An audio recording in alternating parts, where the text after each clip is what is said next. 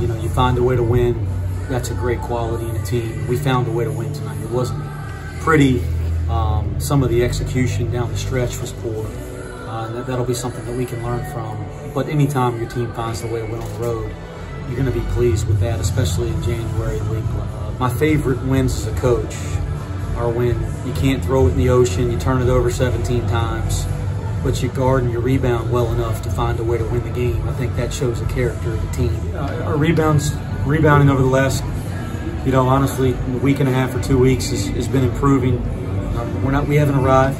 Like, we still got a long way to go there, but again, for me, at my core, when we defend and we rebound, you're always going to give yourself a chance to win. And even with a difficult offensive night today, we did those two things. You're fortunate to come out with a win. His rim presence is incredible. He's continuing to really improve defensively. It wasn't Vic's best game in other areas of the game, but defensively around the basket, he was tremendous for our team.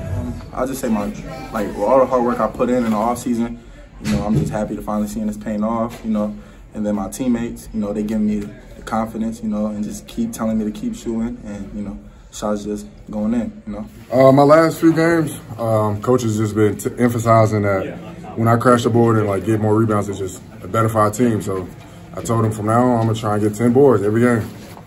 I just love him. I mean, I feel like we got one of the best big men in the country. So when he played like that, it just make how I feel look great.